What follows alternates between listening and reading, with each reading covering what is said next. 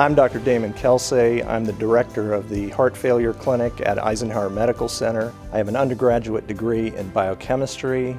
I did my residency and fellowship at Loma Linda University Medical Center. I specialize in heart failure and interventional transesophageal echocardiography and see general cardiology patients, and have been with Eisenhower Medical Center since 1996 and with Eisenhower Desert Cardiology since 2004.